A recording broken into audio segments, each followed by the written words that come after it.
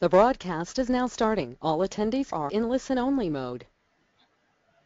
Good morning and thanks for joining us this morning for our look at mobile threat prevention. My name is Shona Bradshaw. I'll be introducing our guest speaker, who's Phil Woon, who's the mobile threat prevention specialist for Check Point Software Technologies. He'll be taking you through the bulk of the presentation today regarding how businesses can protect their business from mobile threats. To give a very quick overview of the objective today, just please do, anyone, if there's any audio problems, flag those via the questions box. I will keep this a little short and I apologise in advance. I do have a slight head cold, so hopefully you can hear me clearly.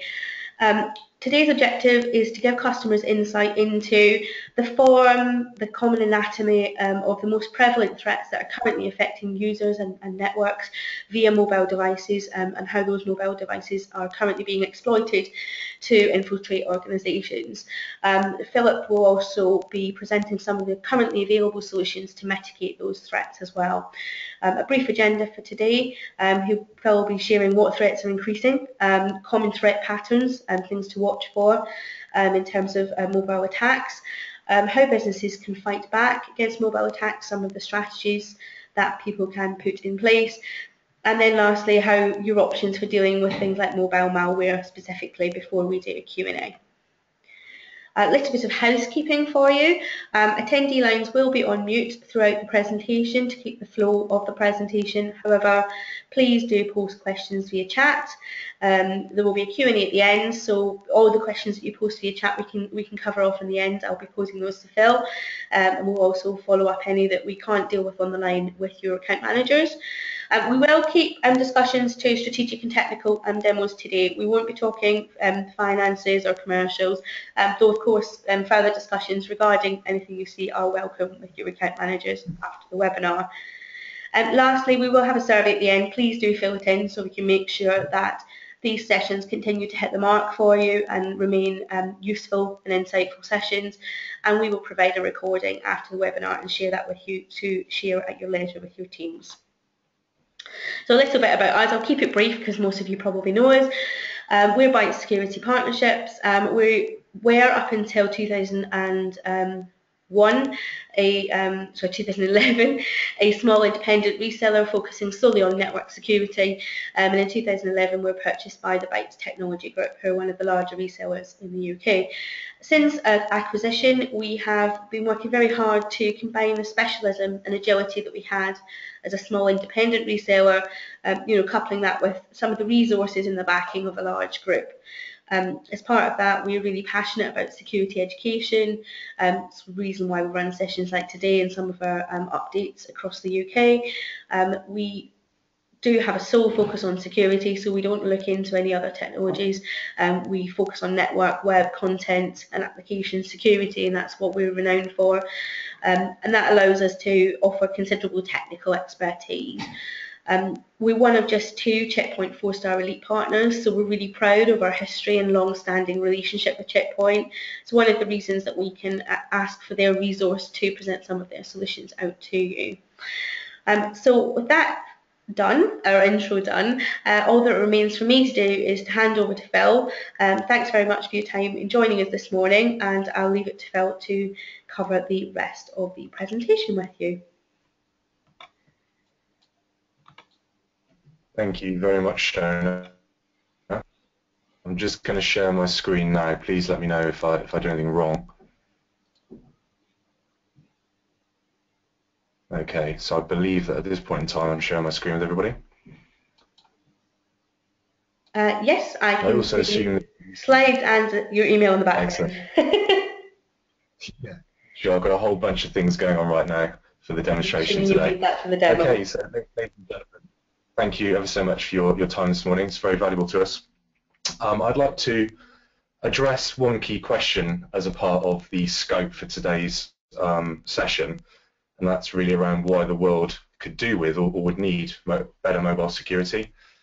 In order to answer that question, I want to run through kind of how we got to the point that we're at today in terms of the trends moving forward. I want to discuss and explore the mobile threat landscape. Specific threats relate to mobile devices and some good examples, followed by a demonstration of one of those examples. So we'll go into a demonstration on some iOS devices, and I'll give you guys some insights into ways to compromise the device, and lastly, leading on to how we can protect a device. So what I want to explore is the checkpoint special sauce. You know, what are our secret ingredients when it comes to mobile security, and how we can help your organizations improve your defenses against mobile specific threats. So without further ado, let's look at how we arrived at this point today. I think the key story behind mobile adoption is consumerization. Consumerization of IT is pretty much prolific. I've heard stories from my colleagues. I don't currently have a family myself, but I've heard of colleagues where they've got young children. They don't ask for, you know, train sets and Barbie dolls anymore. They want technology. They want iPads. They want Android tablets for Christmas and for their birthdays. Everybody loves these devices.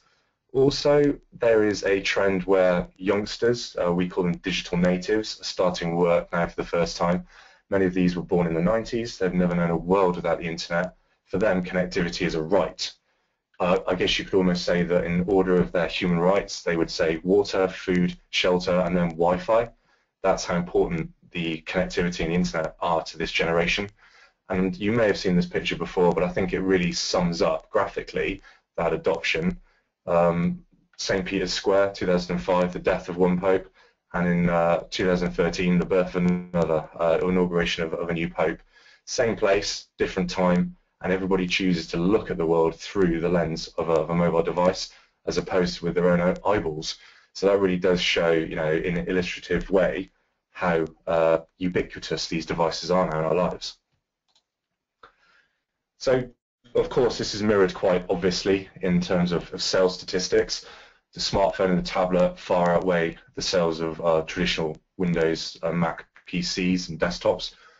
You could almost say at this point in time that the new endpoint, that the first device of choice, is actually a mobile device as opposed to a traditional thick client as it was previously. So let's just say that moving forward, the endpoint is now the mobile device. So why would an organization want to adopt mobility and kind of go with this flow of consumerization? Well, in terms of business value, it's quite clear from the data that I borrowed very kindly from IBM that looks at how organizations derive value from this approach.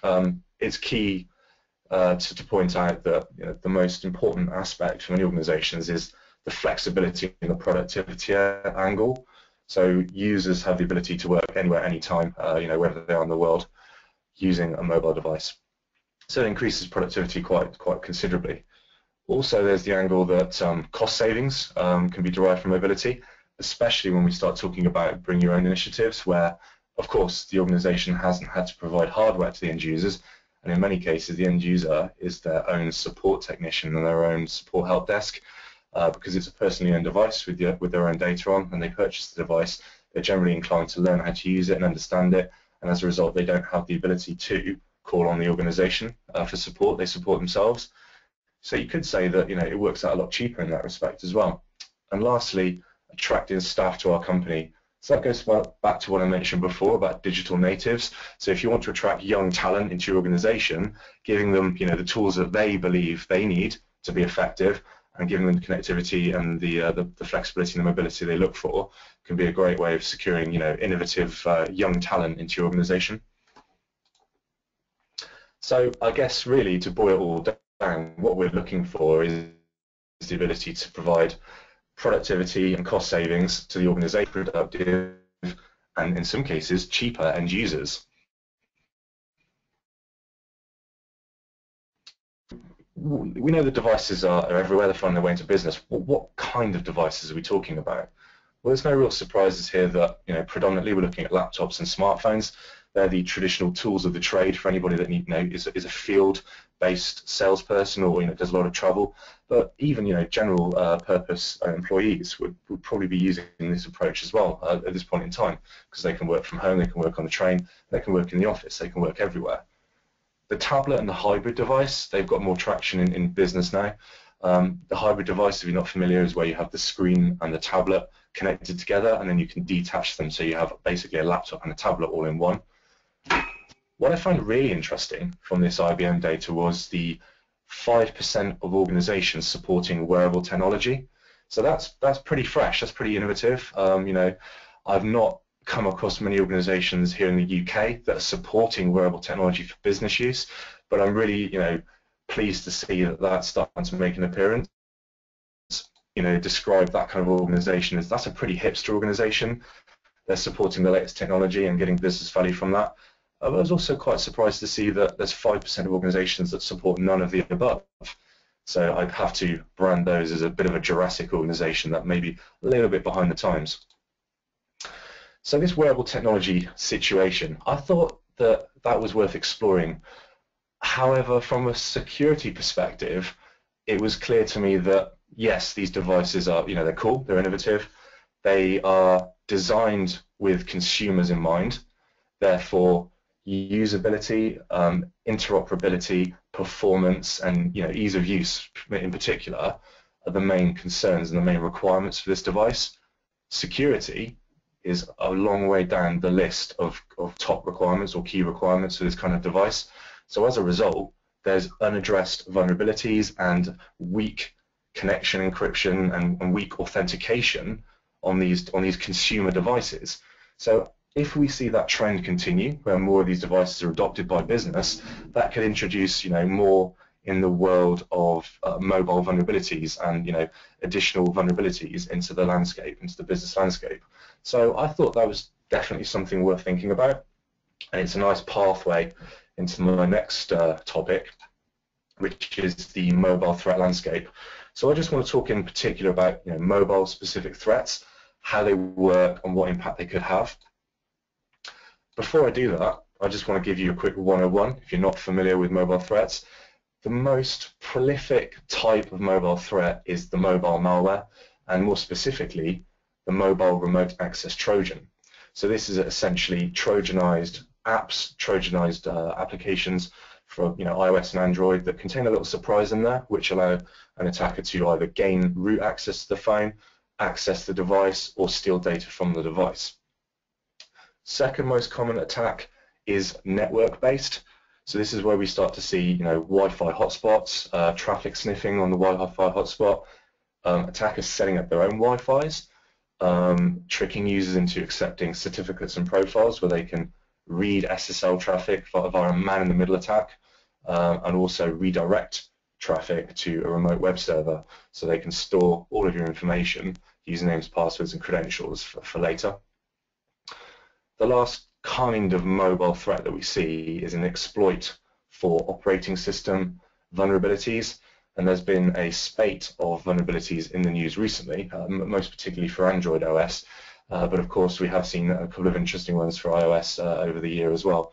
So that probably is a good point at which to highlight some of the lowlights for 2015 in terms of those various vulnerabilities from the three areas that we see.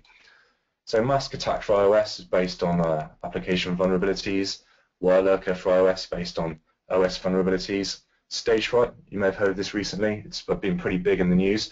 This is an OS vulnerability for Android, and I'll talk a little bit more about that in a moment. Certificate, this is application and OS vulnerabilities due to the way that vendors produce baked-in software to the read-only build they provide on the Android devices. We've seen some really innovative and interesting banking Trojans in the Far East and in the USA on and Born Storm threat campaign against iOS. You can see where I'm going with this, guys. It's been a really bad year in the sense of mobile threats. More advanced ransomware for Android devices, adware for iOS and Android, and Xcode Ghost, which is the most recent of the threats that we've seen in the news. So when we talk about all of these bad things, what's the worst that could happen? What's the big deal? Well, it's my personal view that a compromised mobile phone is more intrusive, more dangerous to the end user's personal privacy and their information than potentially on a desktop computer. The reason being, a mobile phone has several powerful sensors and very powerful data gathering capabilities that could be very invasive. Let me give you some insights into that. For example, the GPS tracking on a mobile phone, if you can leverage that information, you can see everywhere the user's been, everywhere they've visited, and trace their movements over a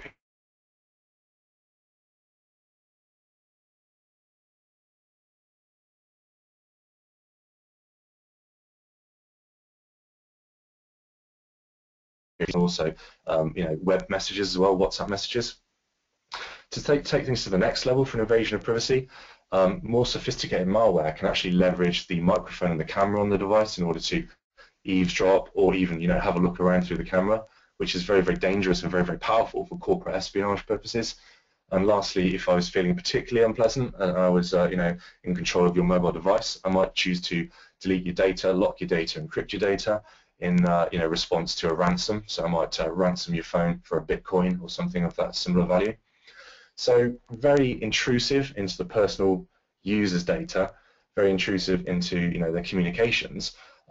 You could argue that this is from an end user's perspective much more worrying than an infected desktop or traditional laptop machine. Okay, so let me give you a little bit more detail on some of the more exciting and interesting threats that we've seen this year from our own research development and from the press in general. Xcode Ghost. This was very interesting because it took mobile attacks down to, I guess you could say, step 0, where we actually saw attackers infect the toolkits that are used to create iOS applications. So this meant that it circumvented the controls that Apple put in place for filtering out malicious apps from the App Store, and found its way into initial estimates with 300 applications, but further estimates from other security vendors actually point towards close to 4,000 applications hosted on the Apple App Store containing the command and control code from the Xcode Ghost toolkit. So what this really means is that users that are believing typically that apps on the App Store have already been parsed and they are given the thumbs up, they're clean, and they don't need to worry about additional layers of security. This proves that's not really the case. A real-world example, apologies for the resolution on the WebEx, this is a bit hard to see. One of my colleagues in France last week actually sent me a screenshot from one of his customers using our product that had an application in their environment created with this Chinese Xcode Ghost infected toolkit. So, third-party vendors, if you outsource any app development and you had any app development done in China, there's a small risk that your applications could have been created with this toolkit. Without mobile security on your devices, you have no idea that this resides in your environment, and of course, this particular application would have had the ability to steal data from the mobile device due to the nature of the malware injection. So, back to my original point at the start of the presentation, this is another reason why mobile security needs to be considered more seriously in many organizations, because it's not as clear-cut as whitelists and blacklists. We don't go to these app stores, we don't download these apps. You could have legitimate business apps with mal code embedded inside it from the point it was created. Something to think about, I hope.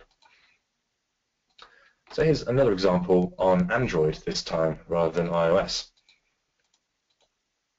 So this is actually a game called Brain Test, and the reason I'm highlighting this particular game is that it shows an advancement in sophistication when we talk about mobile threats. So Brain Test was actually very clever in the way that it installed an anti-uninstall watchdog that stops you from being able to remove the infected application that had root access to your device. So it contained a rootkit, it rooted the phone when you installed the game, and then put on an additional service which acted as a watchdog. So if the user of the game, it would then use the watchdog service to reinstall it. And of course it had root access, so it could bring down additional code in order to create a backdoor on the device. So it showed an advancement in the way that malware authors have invested time and money into creating more sophisticated Android malware. And I think due to the amount of devices that are out there now and the way they contain such useful personal and business information, there's going to be further investment from malware authors into creating more and more sophisticated malware for mobile devices, and they're diverting resources away from traditional infection routes through laptops and desktops and vulnerabilities in Flash and Java into researching more closely vulnerabilities in the iOS and Android operating systems. So lastly, here's an example of what potentially you shouldn't do in reaction to a mobile vulnerability. I won't tell you who this customer is, but this was supplied to me from one of my colleagues in Germany, where in reaction to stage fright, they had no understanding of which versions of Android were out there, which versions were actually vulnerable, and then how to deal with the vulnerabilities in their Android estate. So as a result, they had to stand up a separate process whereby users could no longer receive media messages on the device. If you're not familiar with stage fright, the vulnerability is triggered by some malicious code embedded in a media message sent to a mobile phone. So that's what made it so particularly scary, I guess you could say. The knee-jerk reaction to this was to actually switch off all of the mobile media messaging on their devices and stand up a separate process whereby they force users to redirect to a web page, input a 12-digit, a very long PIN code in order to open the the picture, the sound file, or the video file that was sent to them from a separate web page.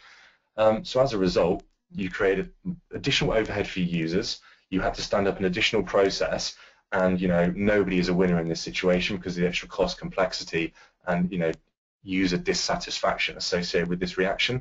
It would have been better for this organization to have mobile security, to understand where the vulnerabilities are so they can direct their patching and direct their security resources towards mitigating the problem rather than just swerving it, trying to avoid it, and putting in a separate process to deal with it.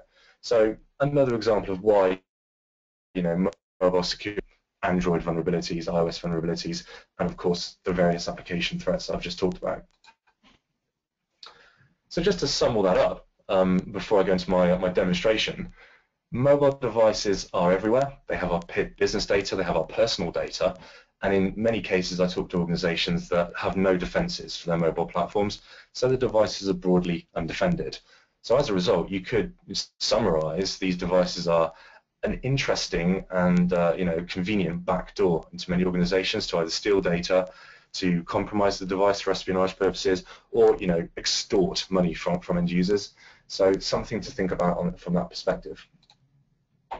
So the next thing I'd like to do for you guys is just give you a quick example of a mobile threat that I can demonstrate on an iOS device. So while I'm doing this in the background, I just want you guys to think very briefly about what you think might be the easiest way to compromise a mobile device. And what I'm going to do is just share my Apple iPhone with everybody using the AirPlay.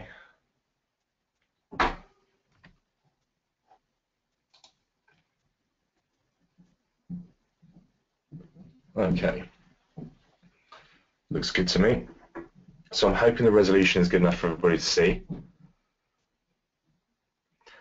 So the situation here is that I'm going to log into my secure container, my Checkpoint capsule workspace, where I actually have all of my business data. So I have a separate layer of authentication that I log into. So great for a BYOD device that might not have very strong PIN code or any PIN code at all. I can put a separate container on here for business data with my authentication requirements covered. So I've got emails from my friends, my family, my wife, but in most particular, I've got my business information here as well. So email, calendar, contacts, the usual things you'd expect to see. I've also got various HTML5 web apps in here. So if I'm on the road, I can, submit a help desk ticket directly through to the help desk from the mobile phone using the HTML5 app. And I can also app wrap native iOS apps and bring them into the container as well. So then I have the security context around that business application inside the secure container. And it's easy for the end user because it's all in one place as well. So I digress. If I head back to my email, I've got an example of what I would call a phishing email here. Welcome to the 2015 mobile conference. So the background around this is we used to do something very similar at the RSA conference in the USA, where we, I guess you could say, did something a little bit naughty, where we changed some of the QR codes on the posters and invited end users to install the RSA conference app with a little surprise in there. Needless to say, that didn't go down very well. It's a very exciting demonstration and it proved the point, but obviously it upset RSA somewhat, so we've rebranded everything to make sure that it's a little bit less impactful to other parties. So now we're calling it the annual mobile conference. So it just gives you an idea of the context behind this and where it came from and why we do this. The reason being is that if you are connected to the Wi-Fi network at a conference, next time you go to Black Hat or next time you go to the Excel Arena for a conference, you're on public Wi-Fi. That means that the traffic is in the clear, could be sniffed by anybody that's also connected to the public Wi-Fi. From there, it's very easy to grab email addresses and certain credentials that are in the clear. So I could send out phishing emails very much like this one. So from here you can see that I've assumed that you're an attendee at the mobile conference, seeing as you're attached to the Wi-Fi at the conference, and as a result you'd really quite benefit from the mobile conference application, and you can do so by clicking the link or scanning the QR code. Is that this is now taking me to an external website, so I'm leaving the relative safety of my secure container. So this is the same for any secure container, not necessarily the checkpoint. If you're already using a secure container, it would be a similar situation. So the next step is I'm actually taken on to a phishing website. So forgive me, it's not very sophisticated, but it does gives you a view of the fact that you've been redirected to a website in order to download the mobile conference application. Tells you the features, how useful it is, and in most cases users will be like, yeah, this is exactly what I need. I'm at the conference, I've been given an email, it must be legitimate. I'd like to download from the App Store using my Apple device. So I hit the App Store on the device, and give me a second. You'll notice that it doesn't actually redirect me to the App Store at all. It's silently downloading in the background. So what I end up with is a side-loaded application for the mobile application conference on here. So something that not many users are aware of is that not every application that you install on iOS must come from the App Store. It is possible to sideload applications from third-party websites, and also with the ongoing commitment that Apple has to enterprise deployments, we may well see more functions whereby organizations can sign up to their own certificates and load them from any other source that they like. So as a result, I've installed the mobile conference app on here. Of course, we put a disclaimer on here because it's our own custom malware, but the end user is pretty much oblivious at this point as to what's going on. This is, oh, sorry, I've got a pop-up here. So I've got a couple of passwords on here which actually stop people from accidentally installing our malware and deploying the malware, so I just need to authenticate to that. Okay, so sorry about that. So I've supplied a passphrase just to get the application on the device. There's a disclaimer on the application to let you know that it's mobile malware, but to all intents and purposes, the real malware would never have this in the real world, of course. I'd never want to alert a user to the fact that this has potential backdoor and remote mobile access Trojan capabilities. So at this point, the application is installed on the mobile device. The end user is pretty much unaware as to what's going on. I'm going to close that down. I'm going to head over to my command and control server. So in the background, I have attacker capabilities baked into this application.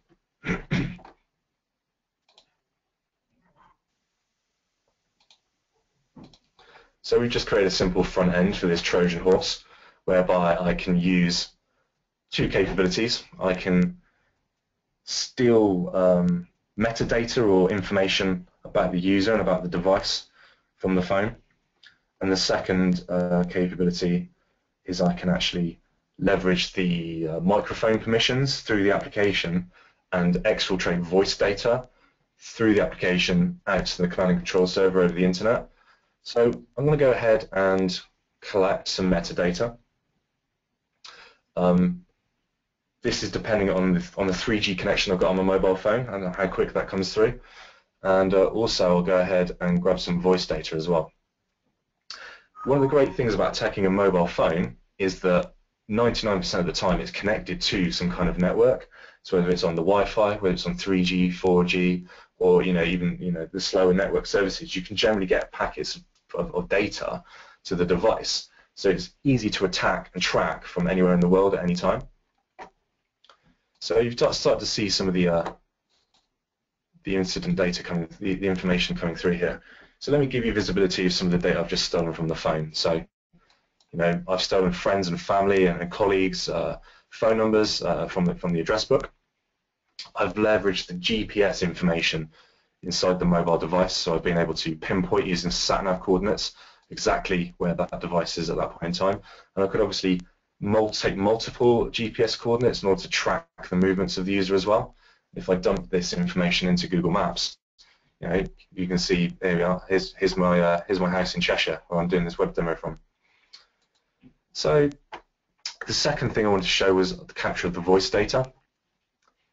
So obviously I'm doing this through a WebEx recording, and it's coming through my speakers. I don't know if this is going to come through the microphone, but I have actually recorded. 99% of the time it's connected to some kind of network. So whether it's voice data whether it's on 3G, from the device, or even the slower network services, you can generally get packets of data. So I'm fingers crossed here that this comes out on the WebEx. If not, track from anywhere in the world. I can do this. I can send you the voice file. Okay.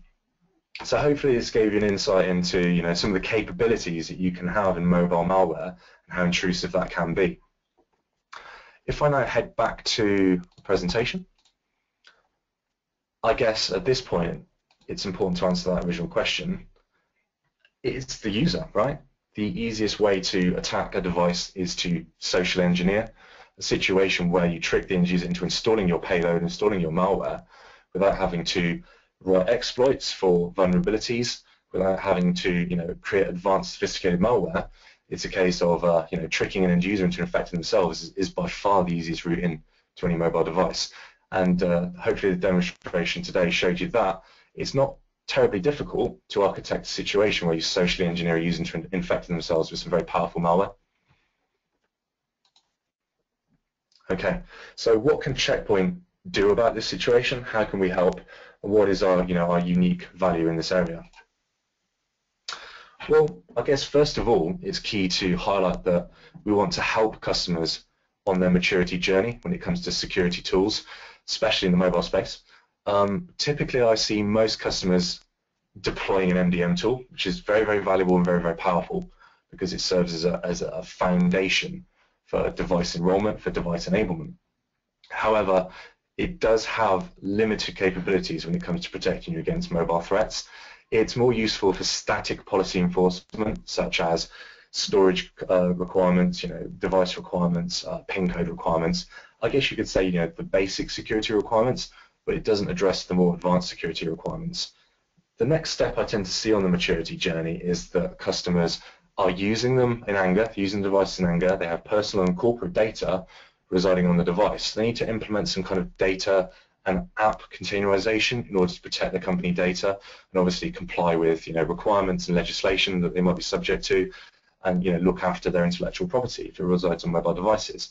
So that's where Checkpoint starts to come in. We're a pure play security vendor. We don't provide management tools. We don't compete with the management tools. We in fact partner and integrate with the management tools. However, we are more interested in how we protect your data and your application information. And we're very, very interested, as you'd expect, in how we protect you against known and unknown threats. So that's really how we want to help customers along the maturity curve to the point where they have full management capabilities, they have full data and app containerization, especially for BYOD situations, and also they are given peace of mind. They can protect their devices against the known and generic threats, as well as the more advanced zero-day threats in the landscape as well. So how do we do that? We have a portfolio of products that are designed to satisfy various mobility security use cases. Let's shine a spotlight first of all on our mobile threat prevention. So the technology behind the threat prevention is summarized as advanced app analysis. So we do the sandbox emulation of various applications, static code analysis, and also human analysis as well of the various aspects of the application, what permissions it requires and how it interacts with the operating system. And that gives us the ability to do anomaly detection, especially for network attacks as well. So this is quite key to highlight that there are many tools out there today which are able to do basic antivirus and also basic app reputation, but they're unable to look at anomalies around network connectivity, traffic inception, certificates on devices that have the ability to man the middle network traffic on untrusted hotspots. So we also provide that capability as well. Then we can do the host threat analysis, which is where we look at vulnerabilities in the operating system, if we sense that an exploit has been delivered to the device, and if a malicious configuration has been deployed to the device as well. So we're looking at the applications, the network, and the operating system, which builds up to our full threat framework capability. So how does it work, I hear you ask? Well, it's pretty straightforward. We require an app or a footprint on the device, which allows us to look at the behavior. We are not interested in user information. We're not interested in any data on the device. We purely want to capture metadata about the apps that are on the device, how they're interacting, the services and the operating system build and configuration, how that's interacting, and also the networks that the user is connecting to and the behavior of those networks. So we're really interested in system, app, and metadata on the device. That data is then sent to, on a periodic basis, the behavioral risk engine. So this is a cloud service where all the heavy lifting takes place. So we don't require any horsepower on the mobile phone, which of course would be very detrimental to user experience and battery life. All of the processing is done in the cloud. From here, we can make a judgment call on risk. So if we see certain aspects of the phone that are potentially risky or warning, we provide that information to a demonstrator to make a judgment call. And if we see things that are outright malicious, that's where things get interesting. So many organizations I speak to already have security operations personnel. They have established processes for dealing with threats on endpoints, and they also have established security incident and event monitoring tools from which they gather intelligence, correlate incidents, and allow them to react effectively to the threats they're detecting in their organization. Today, many organizations have a blind spot or a dark spot when it comes to threats that come from mobile devices. So it's key to talk about our integration with SIEM tools, how we provide intelligence to those tools in order to join the dots when it comes to more advanced persistent attacks and campaigns against your organization, because you can see which attacks are coming in from the mobile vector, and then you can join the dots then with any attacks that are coming in through web servers, SQL injection through databases, or generic attacks against traditional endpoints and Windows devices. So we give you full visibility of threats across your organization. We also integrate with your mobile device management. Many organizations I speak to, like I said on the maturity pyramid, they start their journey with mobile device management, and it's key to highlight that we integrate with AirWatch, MobileIron, good technology today, and we're increasing the number of integrations that we offer in the future to allow you to provide closed loop remediation. So what that means in English is that if a device is infected and it exhibits risky behavior, we can ask the MDM to deliver a restrictive or a quarantine profile down to the device. So this might, for example, stop the device from talking back into the network. It might remove certificates or remove email from the device, thus stopping it from infecting other devices or connecting into the network in order to exfiltrate data. So you're basically saying device is infected, deliver a quarantine profile until we've removed the threat, and then we will circle back and reinstall the original profile back to the device for full connectivity, all independent of the user, all done in real time, all done behind the scenes. So it's a very, very powerful message and a powerful story about integration, and it's important to highlight that that's where mobile threat prevention adds the most value as a part of your existing security strategy, your existing security architecture, enhancing your capabilities for mobile devices and providing full visibility across the board. Okay. So how does that look in the real world? Well, do you remember that infection on my mobile device from earlier that stole data and voice traffic? Well, if I head over to the Mobile Threat Prevention Console, so this is a SaaS product, no infrastructure required. We host this for you in the European Union, so you don't have to worry about safe harbor. Landing on the dashboard page, I get an overview of mobile risks in cyber organization. And I may want to, obviously I know the device in question here, it's my demo device, So I might want to just go down into that and make a investigation on that mobile device. So you can see that the device was infected by the mobile conference application, and I can show you the application analysis, the application ID, the certificate of who created that application, and of course things start to look a bit suspect if you don't recognize the vendor, and certainly start to get suspect when we drill down into the capabilities of this application. So straight away, this is, you know, a who's who of bad behavior. Can access calendar, track location, access carrier info, access your contacts, and as I demonstrated, can hijack your microphone. So with these particular permissions, this application exhibits the capability to manifest the following behavior: exfiltration of logs, exfiltration of calendar events, it can steal your text messages, of course, it can steal your sound recordings, and take your contact data. So yeah, you probably weigh all these attributes up as a pretty offensive, pretty malicious application. Of course, the value in the product is now I can see exactly where this is deployed. So that, you know, this might be in the example I showed earlier, an application that's developed with the Xcode Ghost toolkit. So you can see exactly where it is across your organization. Same story for, you know, you can find jailbroken or rooted devices.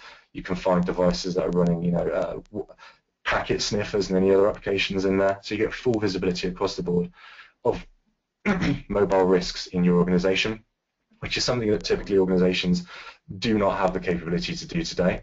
I would like to integrate this with the other security insights, the other security visibilities they have across, you know, endpoints, servers, and other security infrastructure. So what can I do about this from an end user perspective?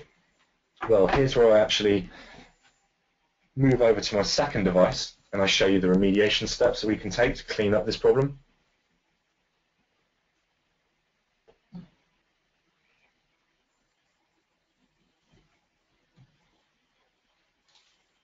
Okay, so I'm now showing my second device with you, which is protected by Checkpoint Mobile Threat Prevention. So this product to the end user appears as just another app on the main workspace, and you will notice that I've got a push notification up here saying I've got 3 mobile threats on this particular device. You also get banners and alerts in the operating system as well to show you that you know, there's threats on the device. So the end user sees a UI just by tapping in, which highlights the big scary virus symbol that there are things wrong with this device that we need to take action from. So typically, upon seeing this, you just tap the main red blob in the middle, and you see that there's a whole number of problems with this particular device. We're not in a good shape at all. Mobile conference application I installed, I head across, and it tells me why it's malicious and what I need to do. So what I would do is, in the Apple world, is simply follow the steps, sign out to the dashboard, and get rid. In the Android world, we're a bit more flexible, so we can actually add a button inside the UI of the application which removes all of the malicious applications for us automatically. But in the Apple world, you know, you got Steve Jobs to thank for this. Everything is user-centric, user-driven, user-controlled. So the end user has to remove the malicious application. Same situation with the suspicious profile I've got installed. So, you know, I do another demo where I show a network attack, but I wouldn't have time for this today, unfortunately. So if you're interested in that, feel free to get in touch with Bytes, and we can schedule something up for you. But what would I do in this situation as a second step? I also have the means by which to protect my data while there is an active network attack on here.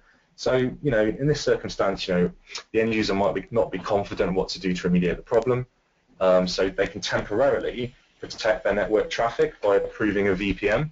So what they would do with this VPN is just approve a profile, and this would then encapsulate that traffic through a new VPN profile that would essentially break the attacker's ability to exfiltrate data from the device and also activate bots in order to communicate with command and control servers. So if I was using this VPN protection capability, it would actually break and stop the previous demo that I showed you guys where we exfiltrated data from the phone.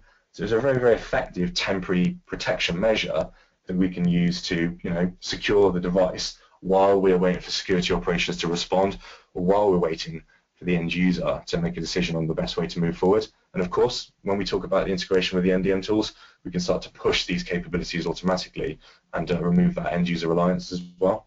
So there's a nice integration story once again using the NDM to apply protections while a device is in a risky state. So with the mobile threat prevention, the end user got a pop-up, very easy to understand and follow, to remove the infected application. And I was given a means by which I could protect my traffic in the meantime while I speak to somebody in security operations to find out, maybe if I'm not a tech-savvy end user, what the best thing to do now is to fix that problem. So hopefully that gives you a few insights into how easy it is to live with as an end user perspective, and how low impact and low footprint it is on the device as well. So there's no AV scans, there's no battery drain, there's no additional overhead required at all.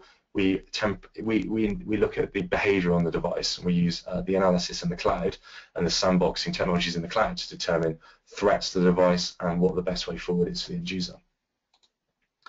Okay, so at this point, I want to talk about our second product capability that we have, which is predominantly focused on laptops and protecting laptop devices.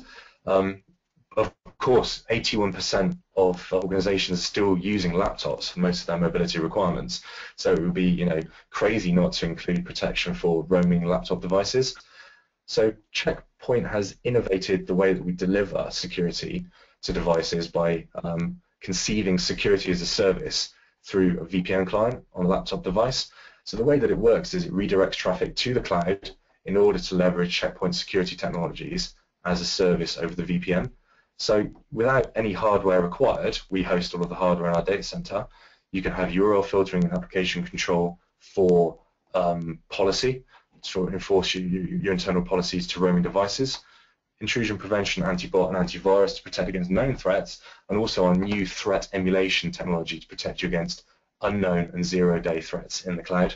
So very powerful capabilities provided as a service.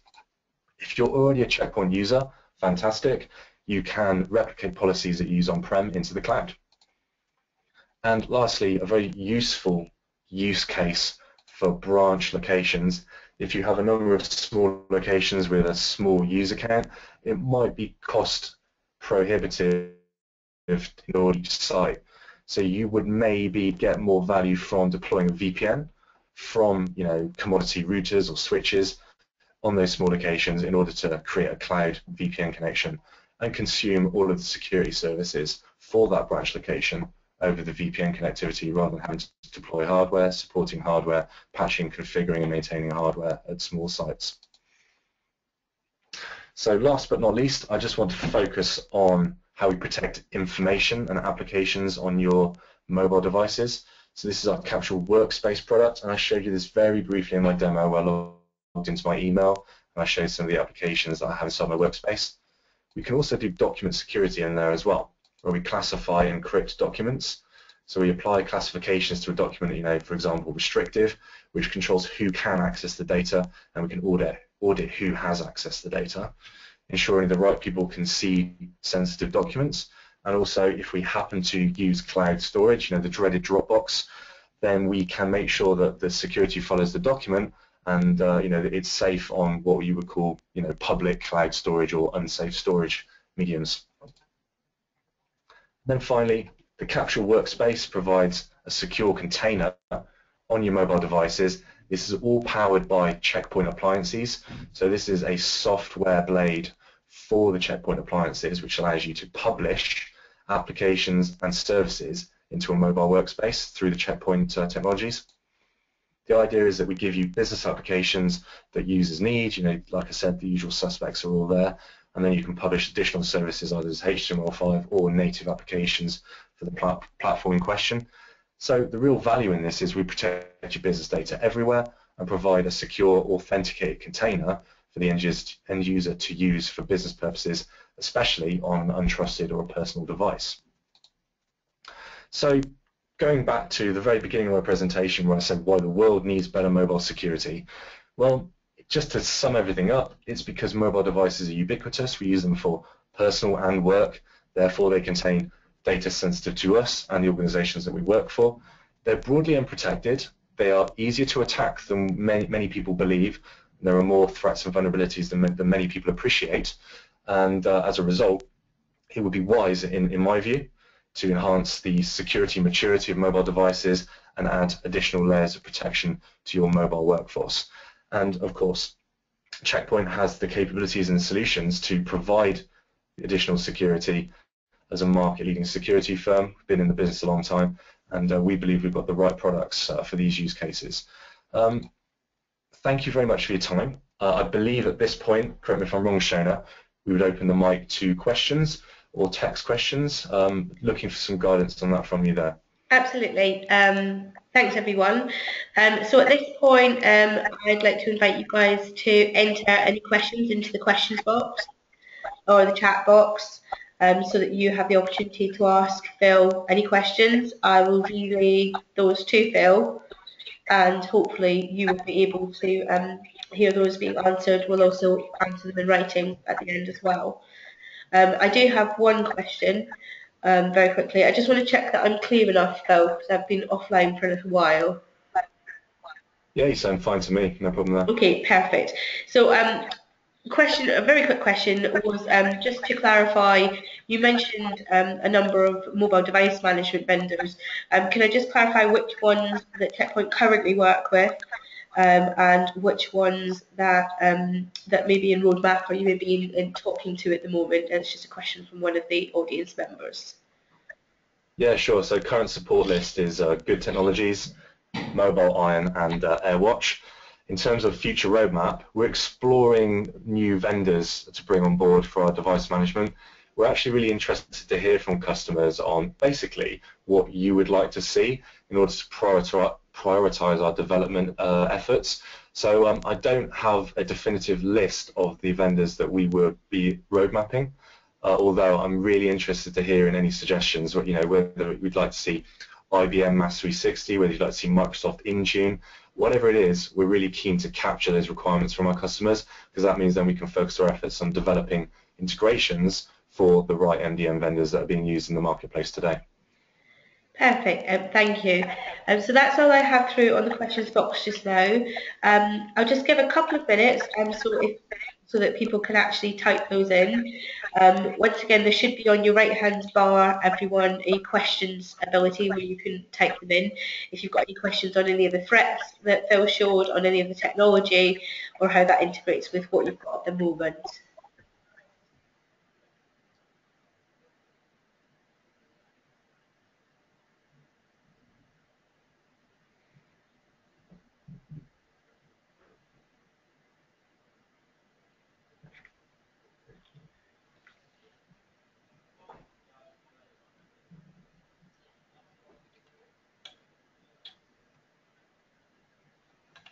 Okay, I haven't had anything through from anyone as it stands. I'm assuming that Phil's quite comprehensive presentation has sort of whetted your appetite enough this morning.